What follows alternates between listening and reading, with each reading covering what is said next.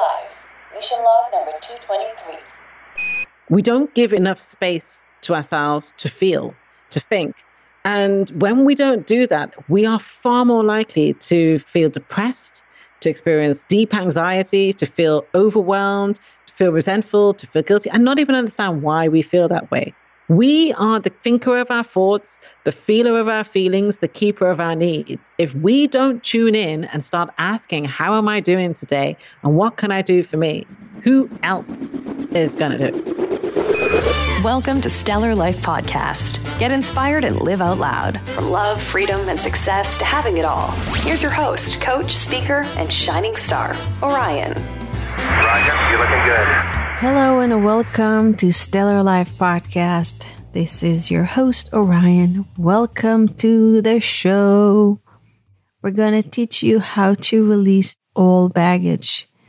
I love this approach of working on yourself in order to get something new. Because if you do the same thing over and over again, you expect a different result. This is the definition of insanity.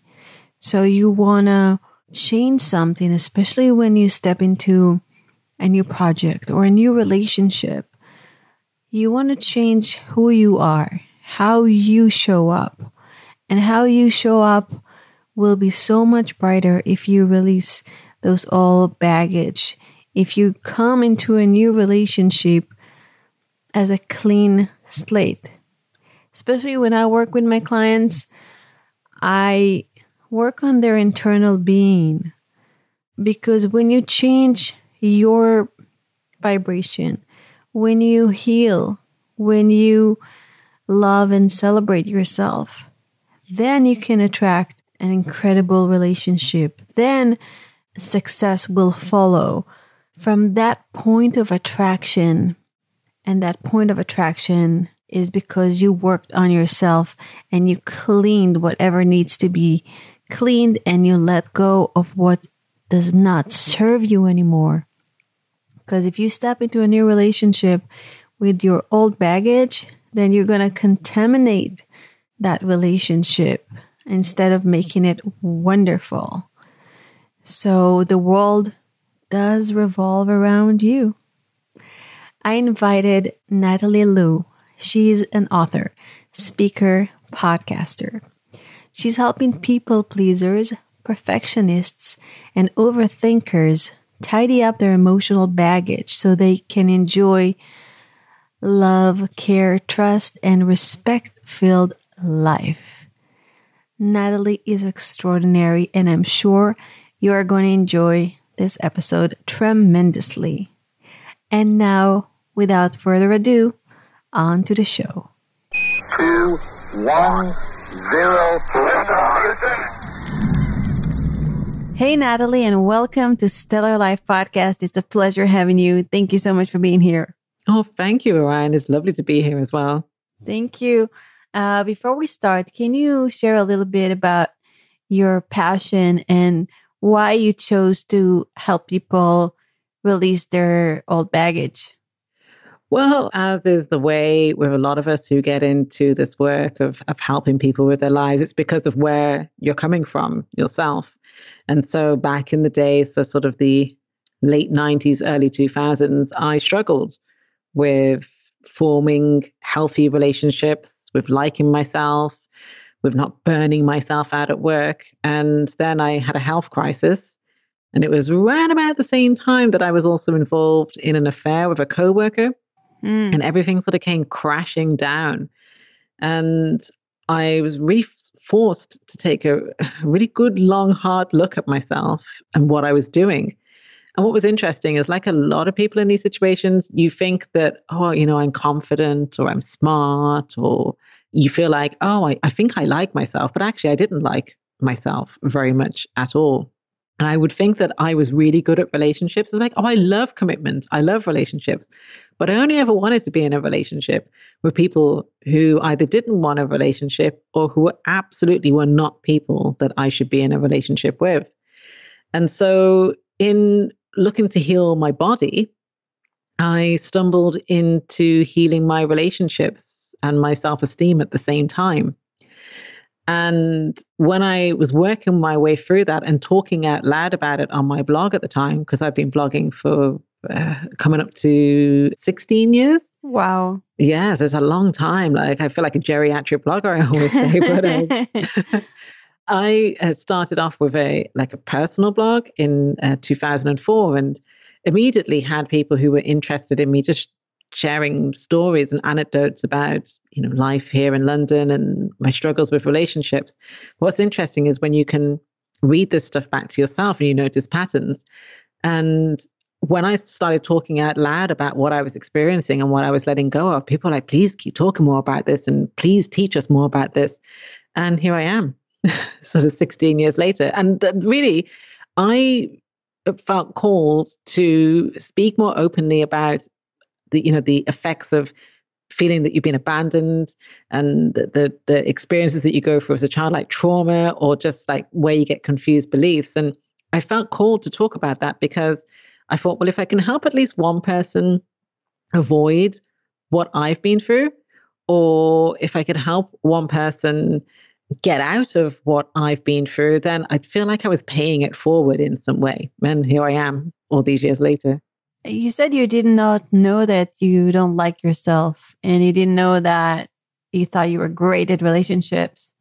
So what was the aha moment of, oh, I don't really love myself? And what did you do to heal that? There was a couple of things, which was I was seeing a guy, and I say that very loosely, for about 4 or 5 months. And it was one of those ones where, it starts off, you feel like, oh, this is amazing. And then it just was really just struggling along. And I realized that it wasn't working, and I got on the phone with him. And, the usual, oh, you're so great, blah, blah, blah, but I'm not ready for a relationship. And I heard myself saying, what makes you think I'd be the type of woman who would put up with being in this kind of situation? And as I was saying it, when you sort of feel like everything sort of shifted around you, but it was like, I honestly, people sometimes talk about their life flashing before their eyes, but suddenly I could see myself across a whole load of relationships, putting up with all sorts of stuff. And I could hear myself in my head going, he knows that you would put up with this because you have been that person. Wow. And that really, it's like it set off this chain reaction of suddenly I really started looking at my life going, oh my gosh, because I think sometimes as humans, we don't realize how we sometimes delude ourselves, and it takes something or someone to come along and shake us out of what. So, for instance, the times that we find ourselves in, these Rona times that we are in, I will hear from people who be like, I'm totally fine, like not being in a relationship, or I'm totally fine on my own. I like myself. And then we're in these Corona times where we have this social distancing, where there's all this upheaval. And suddenly all the things that they sort of built their identity around, their self-concept around, become destabilized by that. And suddenly it's like, oh, actually, I really am not comfortable, for instance, being on my own. Or, wow, like I actually don't know or like myself very well. Or, wow, I spent all of my life at work and commuting, and I don't know what to do with myself now that I'm supposed to be in the house all the time. Yeah, right? People have to face their demons. Yeah. And deal with everything. Like we all have to deal with things we've never dealt before. One thing that has happened to me lately is I get floods of childhood memories, good and bad. And I don't know what it is, but so many, like never before. I think something is clearing. I don't know. Yeah, I think so, because it's like our bodies remember everything. Our nervous system remembers everything. It's like it's recorded everything that we've been through before. And so when we find ourselves in a sort of a shock situation, and it is a shock, our lives have changed dramatically in the space of a few weeks. So our body has experienced a shock as well. And I've been saying to people, I'm not necessarily saying that we are all as such traumatized, because some people are handling things differently. But actually we are experiencing trauma, whether we're aware of it or not. Yeah. And I think for me, also because I grew up in Israel, and as a small child, experienced many wars and terror attacks and all that. And when I was a small child during the Gulf War, we had to wear gas masks. for like a month and a half, not all day, but every time there was an alarm. And we had to go to the sealed room and we, so I guess this situation brings up, maybe that is the link for me. I don't know. Maybe. Yeah, because that's the way that our mind works, is that if you imagine like, in detective or cop shows, and they've got like the evidence lockup room, and it's like filing cabinets and shelves upon shelves, just packed full of boxes of evidence. That's what our subconscious is like. It's filed everything that we've been through in life. We don't know the overwhelming majority of the contents of what's in there, but it's all linked up.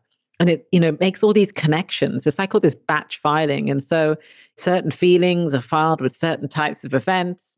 And it's only when we're in certain situations, and it could take a very unique type of situation like what you're in now, where suddenly it's like now things that have maybe been suppressed because of the situation that you're in, they've been activated and they're coming up, but you don't necessarily have a context for them because it's not a like for like situation, but your body feels some sort of connection to that, even if you don't consciously feel that connection. It's quite fascinating, I find. Yeah, it's pretty powerful. And I think this is a very good time to work on clearing our emotional baggage, because this transition to post-COVID-19 world is not going to be easy. No. And we are in a place where all of us are creating the new world. Interactions between people are going to be different. People, I think, are going to be more suspicious of each other. I mean, it's going to take time to get used to the new normal. And we want to build a new normal from a place of healing rather than a place of struggle. Yes, I mean, that's so beautifully said, because I think when this first happened, I remember speaking on my own podcast and saying, as humans, we've needed to pause, to slow down, to feel, to think about certain things, but we didn't want to. We didn't want to slow down. We didn't want to pause. We didn't want to do any of these things. And then this is like a hard stop, a hard reset. And all the things that we have resisted doing in some way, shape, or form, I think, are going to come up.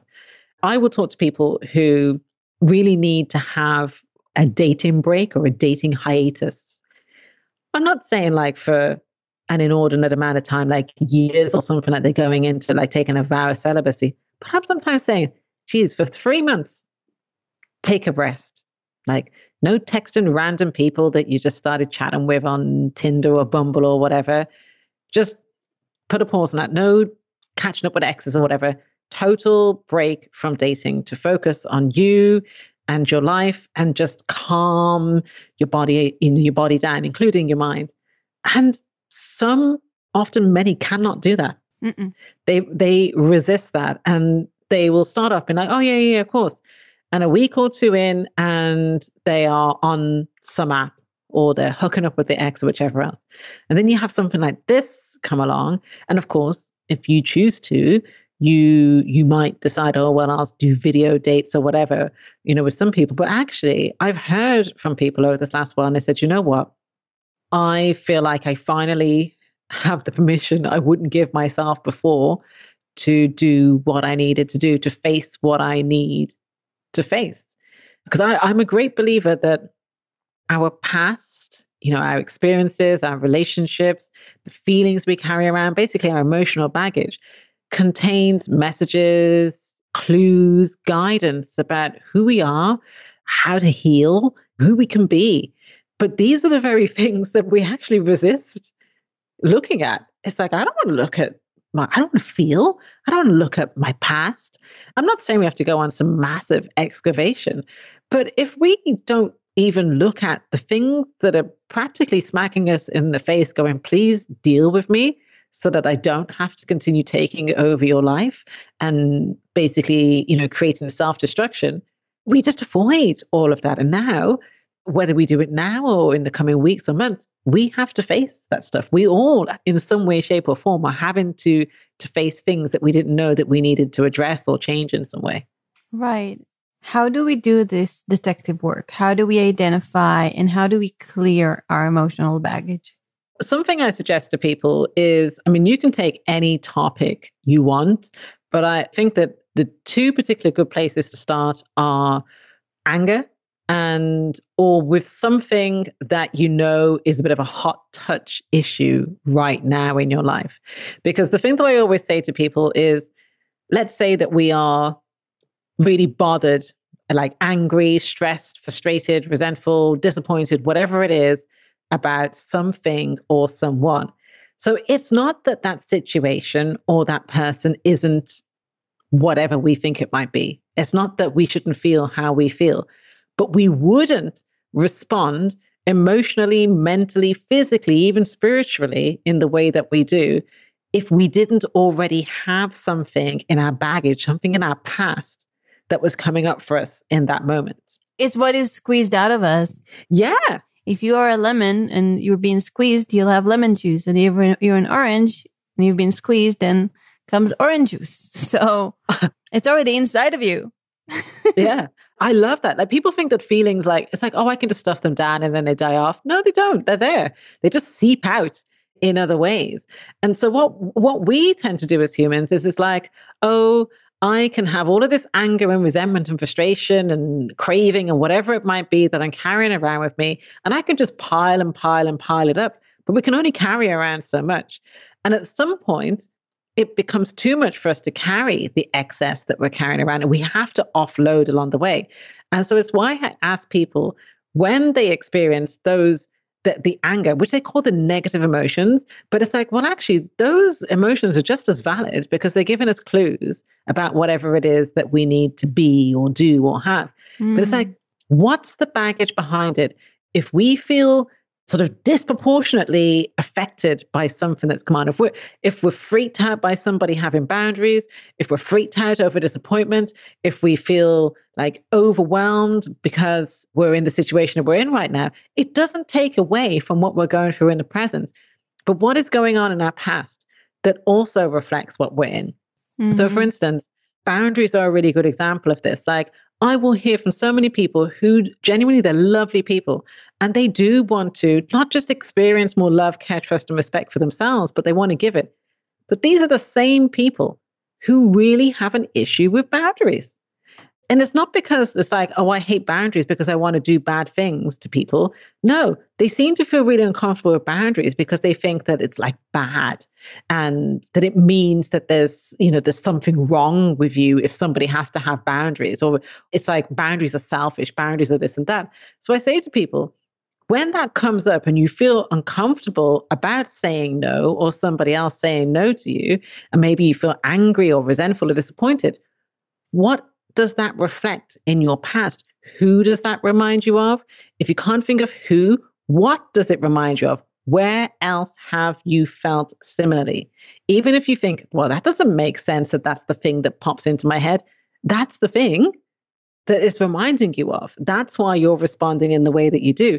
And then we can look at like, oh, well, how can I evolve my response? So I'm a good example of this. Like, I had very negative associations with criticism and feedback because of my upbringing. My mom could be very, very critical of me in my teens. And after a while, I couldn't distinguish between her, I don't know, trying to give me loving feedback and yes, sometimes giving me very inappropriate feedback and criticism. So I got into adulthood.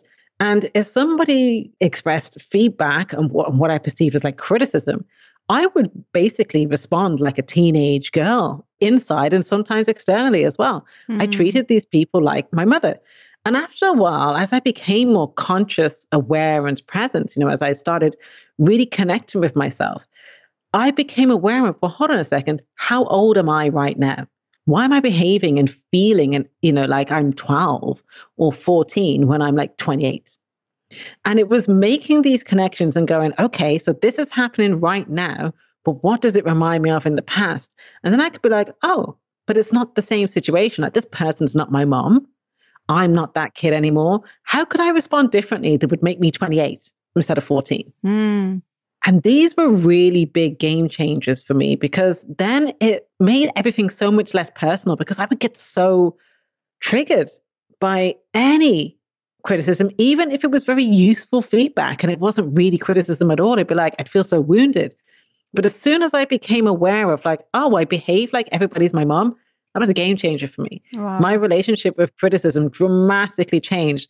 And I've applied that same attitude across the board to anything in my life where I find myself, like when coronavirus really sort of kicked up a notch and we were, there was a lot of talk about, well, this could be like the death toll and the economic impact and that type of thing, and schools closing. And this was like maybe about a week before schools closed here in England. I had terrible anxiety for about 48 hours. And when I really started to try to get grounded, and I was like, okay, well, there's obvious reasons why I could feel anxious right now, but what else is coming up for me? Where else have I felt this way? What is it reminding me of? And it was reminding me of other times in my life in distant past when I felt out of control, and reminding myself, well, hold on, you're not back there anymore.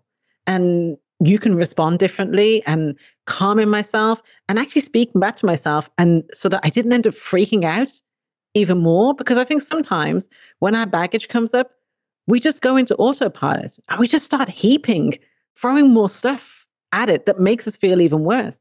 Whereas if we can almost hold space for us to recognize, oh, my past is coming up, and have this curiosity, like, oh, what's this is about? Like when you said you're getting flooded by childhood memories that you put away, but you're not making a judgment about you as these come up. No. You're holding the space for it, whichever memory comes up, whether it is, as we, as humans, we do like to go positive or negative, but whichever memory it is, it's like, there's a curiosity like, oh, what's this about? Rather than somebody else might experience that and be like, oh my gosh, like, what's wrong with me? Like, what kind of weirdo am I that I am this way? So I think that in any given situation where we find ourselves feeling a very, very strong emotional reaction, one that we might term as air quotes negative, it's like, what's the baggage behind it? It's the fundamental question that I probably ask on every single podcast that I do. And it allows us to return to who we are and to acknowledge, oh, wow, my past is coming up in some way, shape, or form. And now I have an opportunity, even if it's a teeny, teeny, tiny bit, to do a little bit of healing here, because that's what we have in any given situation. Our relationships help us to heal, grow, and learn. Like not just our romantic relationships, all of our relationships. And so when we encounter an issue with, a person in a shop or at work or with family, in that moment, we have an opportunity to evolve our response, even in a teeny tiny way, that just does a little bit of healing. We don't have to get rid of all of our emotional baggage, because we're always accumulating, not necessarily at the same rate that we have in the past, but there's no such thing as being baggage free. But I think that when we have that awareness of, oh, this stuff is coming up for me, how can I respond a little bit differently here? We are now making healing ourselves just being a part of our everyday life. It's the thing I have to remind people of is there's no such thing as being like, oh, I'm reaching a destination of being healed, because that's not how being human works. Healing can be a part of our day-to-day, of our relationships, once we become aware that we are humans who have baggage that comes up in various different situations and that we can respond differently. Yeah. So Natalie, you were talking about responding differently. And I had something that happened about a week ago where I was walking down the street wearing my baby. I have a 7-month-old, and with my husband, and we had a really lovely walk and we took some funny videos. And then down the street came this crazy older lady wearing a mask, and she started screaming, "Why aren't you wearing a mask? Why aren't you wearing a mask? I wish you all get sick. I wish you all get sick." Yeah, it was like, it was crazy. And I'm like, I'm wearing my little baby, and I don't want to be a bad example. So I just yelled back at her and I said, "I'm wishing you healing and God bless you." And I just said good words. Yes. I just said good words. But when I went home, it shook me. Yeah. And in my heart of hearts, I did want to punch her in the face. I'm like, how dare you? The mama bear comes out. You're like, yeah, especially when I am such a mama bear, especially when I'm wearing David or when he's near me. I'm like, oh, you all be careful. But it's also can feel very violating in those situations. Somebody bellowing at you in the street. Yeah, and that was even before we were ordered to put masks in grocery stores, not in the street. Like if you are walking down the street and if you are exercising, you don't need to wear a mask. But she was obviously mentally ill. but it still shook me from the inside. And even though I gave her good words, when I came home, I was still shook, and I felt this dark. I guess what happened to me is it's like, how can someone wish such bad things on a stranger and on a baby? I'm like, yeah, how? Like that, I think that was mind-boggling for me. And I think in that moment, sometimes I think some people, like, for instance, in that situation, she is clearly very triggered by what is going on around her. And I think that sometimes people kind of lose themselves and they say something that's absolutely outrageous when you really look at it in the cold light of day. And I think when you're in that situation and you try to choose love in that moment because you think, well, it's not who I am. Like, you're not somebody who would do the same thing as her. So you wouldn't turn around and just start screaming at somebody in the street and wishing ill on them. But in that moment, like, you're like, you know what? I'm just going to just say kind words. But it's actually not necessarily how you feel, because actually what you felt first, and understandably so, was anger. Mm-hmm. And in amongst that anger as well, I think, is a level of fear. But also, when you feel shaken that way, it's one, the shock of that person's behavior, but also if you've ever been in any other situation where there's a sense of sort of injustice or violation. I think the shock came after, because when that happened, I didn't feel much. When I came home and I processed what just happened, then I was, oh my God, this just happened. Yeah.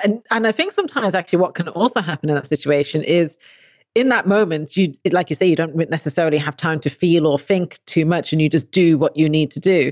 And then it's like, when you sort of have what maybe felt like was a near-death experience, or, you think about, oh my gosh, like what could have happened, or you start playing things over in your mind. And then in your head, you're going, she said what? And so now you, as you're playing this, and it's like when you have those conversations in the shower, or, I wish I told them this and that. Yeah. And that's how you can actually end up getting fired up, because our mind doesn't differentiate between, like when we're imagining a situation, or sometimes we're imagining, sort of doom and gloom.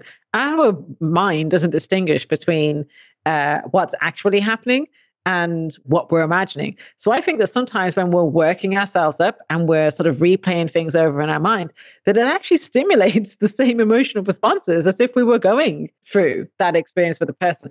And that's because I had somebody really treat me quite appallingly in a professional situation. And I remember very similar to you, you get that sort of composure and you somehow just manage to hold yourself together.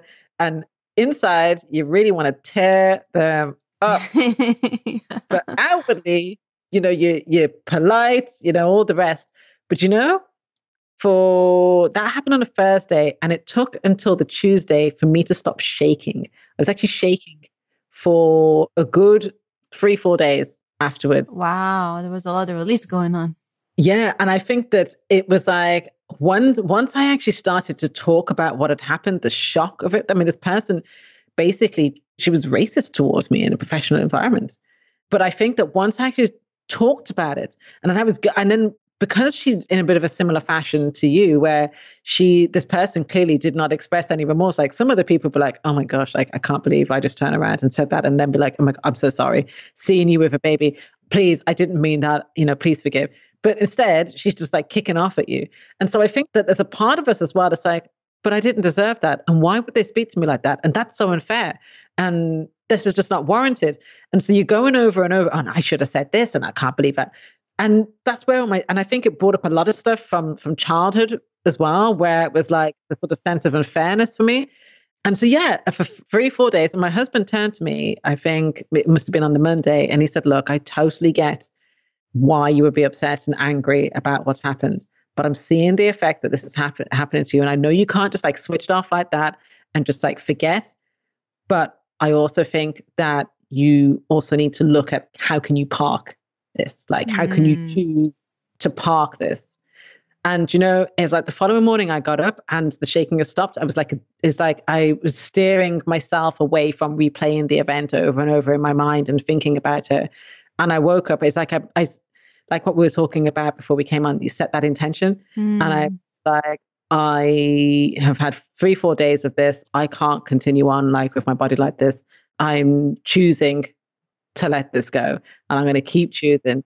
And this is where we take ourselves, we zig instead of zag, or we zag instead of zig. So we don't do what we did before. So Natalie, these days I think all of us are experiencing so many emotions, and in a sense, we're all grieving an old way of life that is probably going to change. And there are 5 stages to grief by Elizabeth Kobler. Yeah. The first is denial, and then is anger, then bargaining, depression, and then acceptance. And they don't always necessarily happen in the same order, and they can all happen at once. What are some of your best tools to handling emotions? I always recommend to people, and of course, everybody has a different relationship with writing and talk, but journaling, oh my gosh, can save you in what can feel like your darkest moments, and can help you to make sense of how you're feeling on a day-to-day basis, and help you to understand how to take care of you. And I say to people, it doesn't have to be some, a War and Peace enormous novel that you're writing, but even if you spend a minute or two going, today, I felt this, and this, and this was where I struggled today, or actually this was really good for me today. I say to people, you spend a week or two doing that, you will see patterns in your life, and you will start to notice where, that thing sets me off, or that person sets me off. Like I had recommended to somebody a few weeks back, that because they were feeling so triggered and sort of feeling very out of control. And I said, look, I'm not saying it's a fix-all, because I think sometimes we can kind of have this attitude of, well, if it's not going to fix everything, I'm not going to do it. But I say to people, have a go at keeping like a feelings diary, very brief. These are the emotions that I felt today. It doesn't matter what you call them. It's your language. Just trying to make sense of how you're feeling on a day-to-day basis. It's like answering the question, how am I doing today? Or how did I do today? And I said, because what can happen is we can feel very disconnected from ourselves, and we're so busy just cycling through our days that we feel a range of emotions, some maybe wonderful ones and some maybe not so wonderful ones, but we're so immersed in work or parenting or exercising or rushing around or whatever it might be, that sometimes we forget what we felt and why we felt it.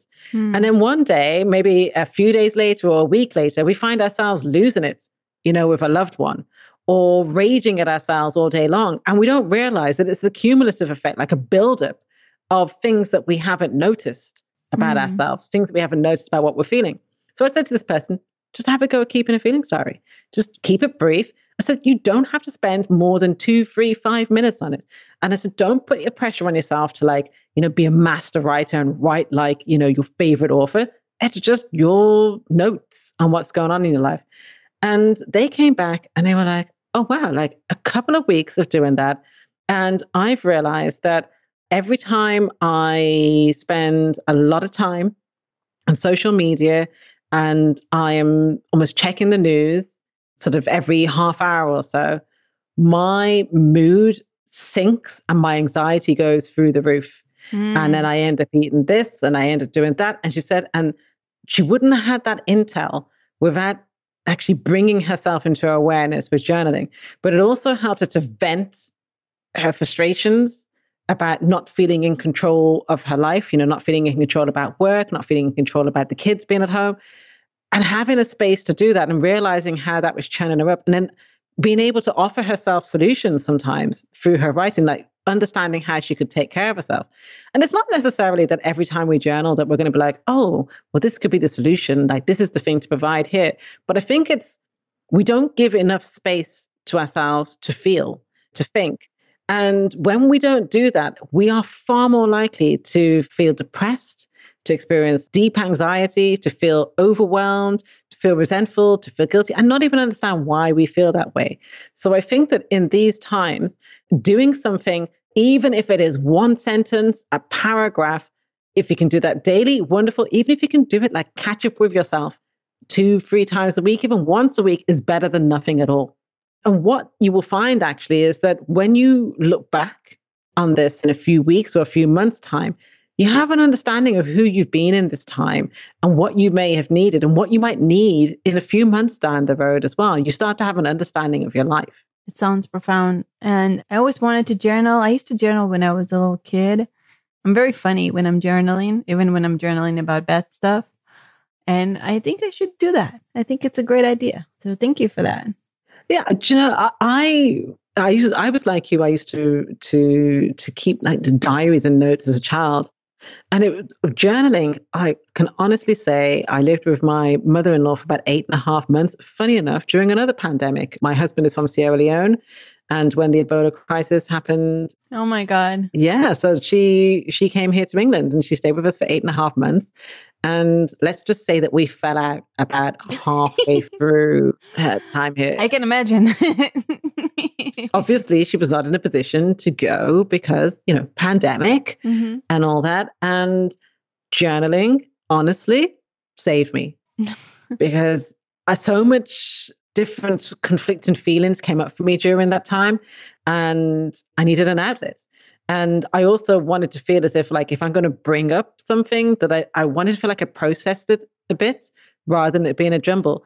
But journaling, that's when I rediscovered my love of journaling. And sometimes I was just pouring out a whole load of stuff. And something I say to people as well is that if you write when you're in this, what feels like quite heightened feelings, so if you feel yourself sort of feeling overwhelmed, anxious, just write whatever comes into your head, even if what you're writing is, I don't know what the hell I'm writing here.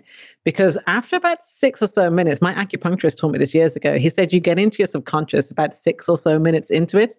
And that's when the real stuff starts coming up. So it might be complete jumble. Wow. Where you're jumping all over the place, maybe in the first few minutes, and you might be ranting about whatever. And then I see it every time, about 6 to 8 minutes into it, I'm starting to get the truth of why I feel the way that I do, about what's bothering me. And I'm always like, oh. And if I just left it at, I'm just annoyed with that part, I wouldn't really get to the truth of it. Right. You'll get stuck in your head and you won't get into the subconscious mind, which is the source of why you're feeling the way you're feeling and also the source of the answer to how to deal with it. Yeah. And I truly do believe like our experiences, feelings, even memories, they contain like healing and guidance, like messages for us. And if we don't even bother to ask ourselves the question of like, how am I doing today? Or, how did I do today? Not as in, like when you go in a store and it's like, oh, how did we do today? And you press like the happy face and the sad face or whatever. It's not that thing. It's like so many people have awareness about how everybody else is doing. And look, you, like me, you're a mother as well. And what can happen is you become so attuned to other people's needs and wants and how somebody else is feeling that sometimes you forget how you're doing. Right. Especially when you are a leader or a coach and you're so used to be there for others and you're so used to be the strong one for others. And all of us, like people who are coaches, healers, we need to heal ourselves and we need to take care of ourselves as well.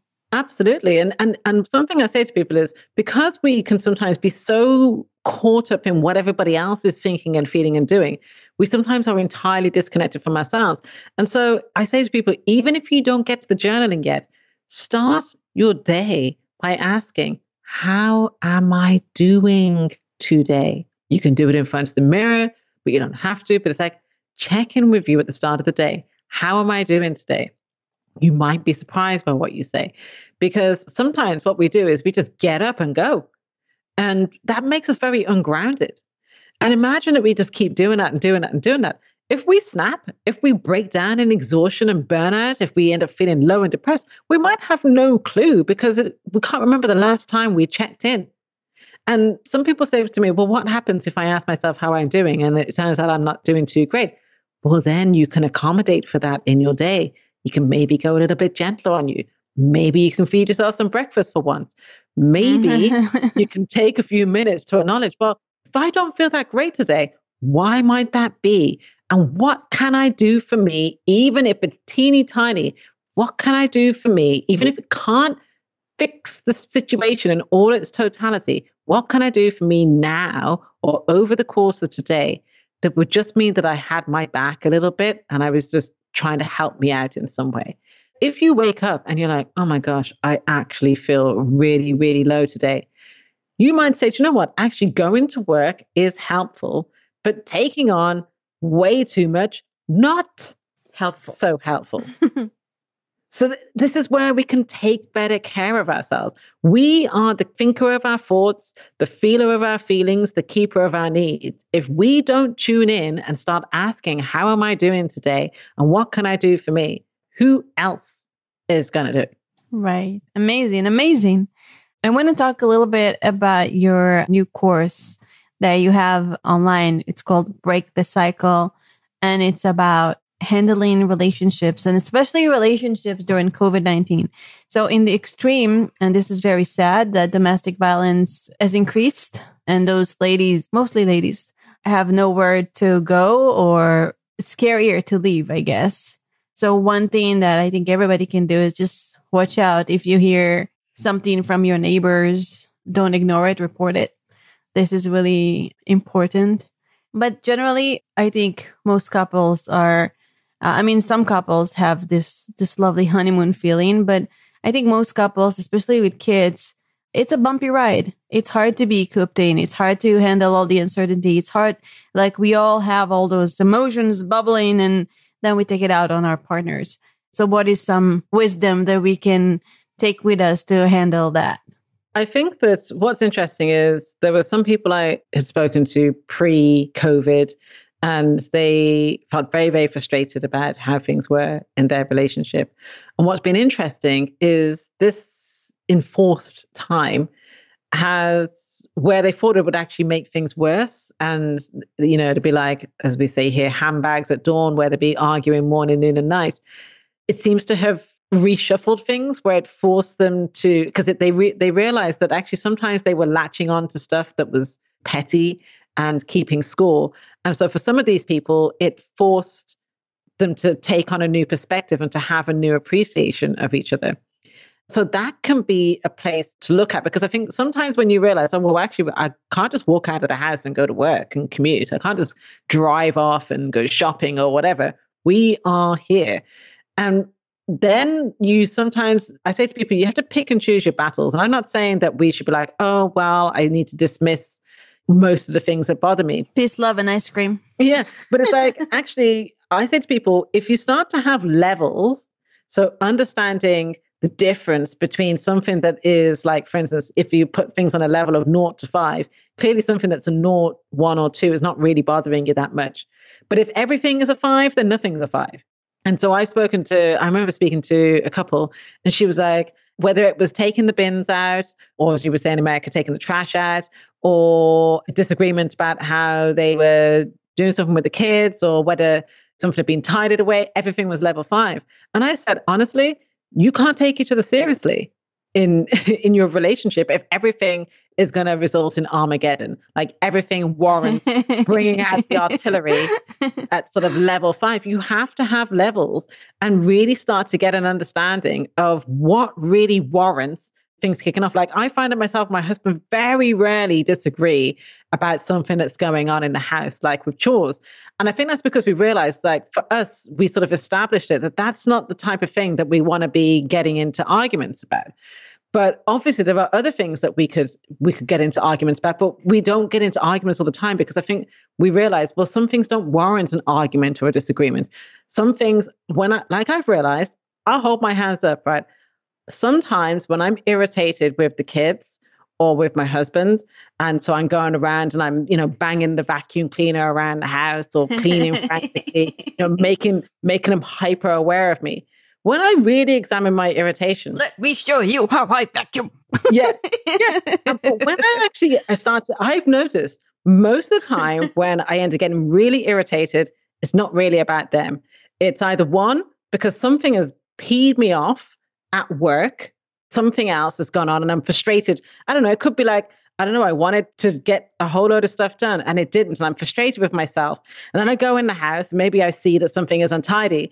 And rather than acknowledge I'm really frustrated with myself, now I'm like, oh my gosh, why hasn't everybody just tied it up? And then I've started to notice this thing about myself. So I realized, and I think this is something that's very present in a lot of relationships, sometimes the irritations that we're expressing to our partners or about them are not really things that are about our partners. Sometimes they are things that are really about other things that we don't feel that we have control over or that we haven't addressed. And that was a real eye-opener for me, because then I was able to sort of step back from some of my irritations. Other times it's me not expressing a need. I don't need to go and thump the vacuum cleaner around the place and like making loads of noise while I'm cleaning and sort of getting into this sort of frantic thing. I could just turn around and say, guys, can we just spend like 20 minutes doing a big tidy around the place? Can you guys put this thing away? But instead I'm trying to drop hints with the vacuum cleaner.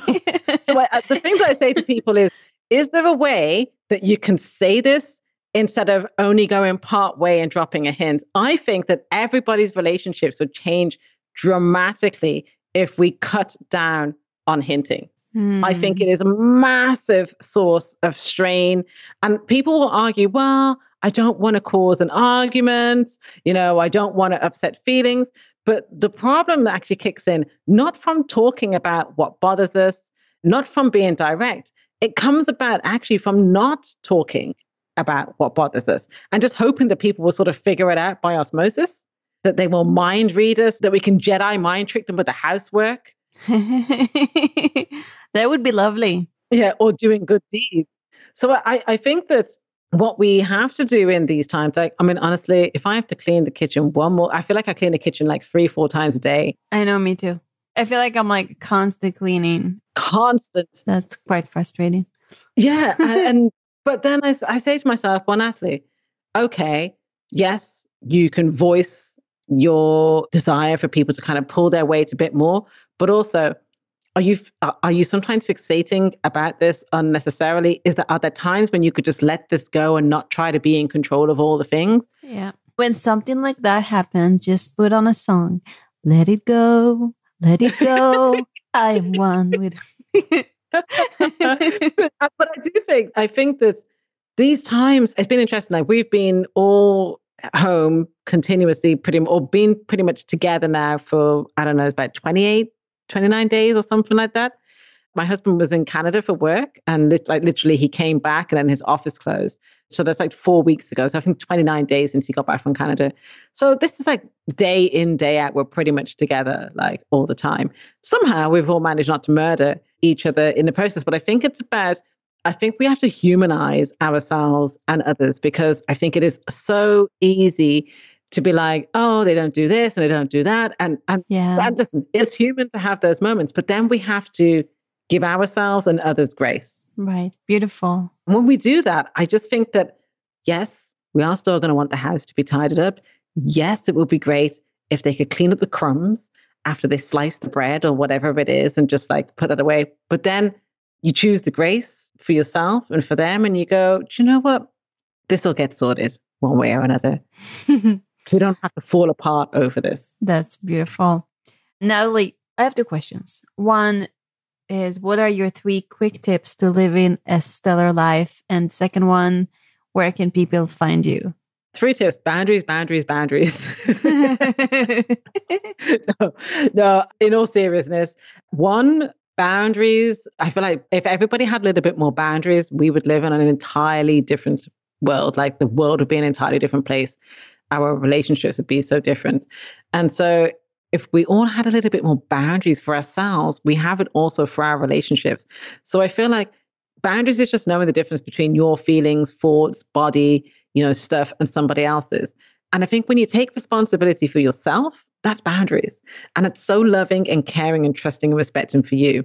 Journal when you can. Don't make it into some editorial project, but honestly, have a go at journaling. See how it could change your life. Even if you're only doing it like occasionally, I still think it can do wonders for you. And 3, take time to breathe. Times like this you don't even realize how high you're breathing up in your chest. Mm-hmm. Yeah. With the stress of everything. And I do think that there is a really great benefit. And I'm not even, sure, if you meditate and you want to do it that way, but honestly, sitting even for a minute and with your hand on your belly, just watching your hand move up and down with your belly, doing a few deep breaths, just that helps you to kind of reground yourself as well. The more connected we are to ourselves, is the better a life we live. Beautiful. And where can people find you? And maybe get your books or your courses or work with you? People can find me at baggagereclaim.com, where you can find my blog and my podcast and links to my books and courses. And I have my course, Break the Cycle, which is now starting. And that's for basically helping people to work through the relationship blocks and baggage that stand in the way of them being who they really are or having the loving relationships they want. Perfect. Thank you so much, Natalie. This was really awesome. I appreciate you. Thank you, Orion. It was lovely. Thank you. And thank you, listeners. Remember to have more boundaries. Journal. Take the time to inhale and exhale and inhale and breathe and have a stellar life. This is Orion. Till next time. Thank you for joining me on my mission to light people up and change lives around the world. I hope today's conversation inspires you to step up, go after the life of your dreams, and be who you want to be. If you enjoyed this episode, make sure to go to stellarlifepodcast.com for show notes, transcripts, and other cool stuff. And please subscribe, review, and help spread the word by sharing us on Facebook and Twitter. Have a lovely day, and I'll catch you on the next episode.